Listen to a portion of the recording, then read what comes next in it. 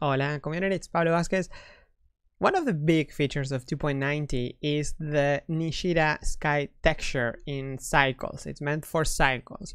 But let's not forget about this other great render engine that comes with Blender, which is EEVEE. In EEVEE, not Nishida, but the two other skies are now available. So you can access them, you can use them just like you could use in cycles. Now you can also use them on EEVEE. So I have an example here with this monster by Daniel Bysted, and in here he's using some lights and some and that's it. And I think in the world there is a HDR, so we don't need that anymore.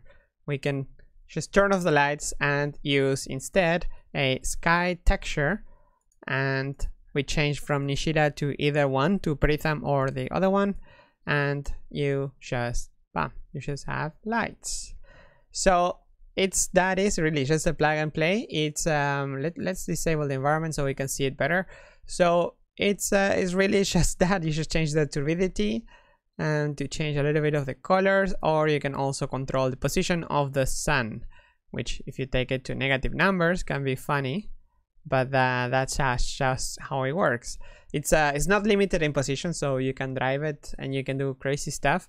But the other sun model, the sky model, the Hosek Vilki, it's super interesting because that one actually shows a bit more of the sun. If you rotate it, you can actually see more, and you can have these nice sunsets. Maybe we can make it even stronger, and then just make it more red. Nice, epic. And it's all just without any lights. This is just pure a node. It's just the node that does all the magic for you. The lighting is amazing, and you can just do anything that you could do with the previous with cycles, for example. So for example, for controlling the position, I like to use an object coordinate, so texture coordinate node, and then just use an object. That way, for me, it's easier to position it and to rotate it.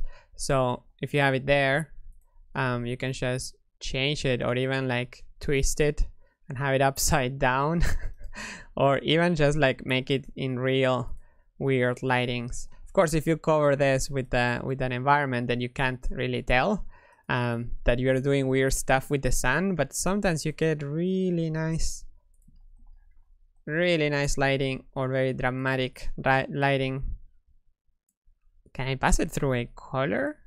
RGB colors? Like RGB curves? Is that gonna work?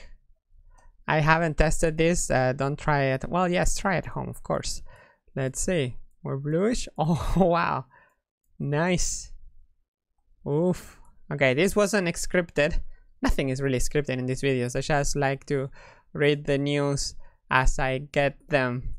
All right, this is amazing. The file, if you want to just try the same that I just tried here, you can go to blender.org, download demo files, and you're gonna find here this monster by Daniel Bysted. This is the file that I tried now. And of course, if you want to get the latest features, go to download, then experimental, and get the latest build, and have fun. Ciao.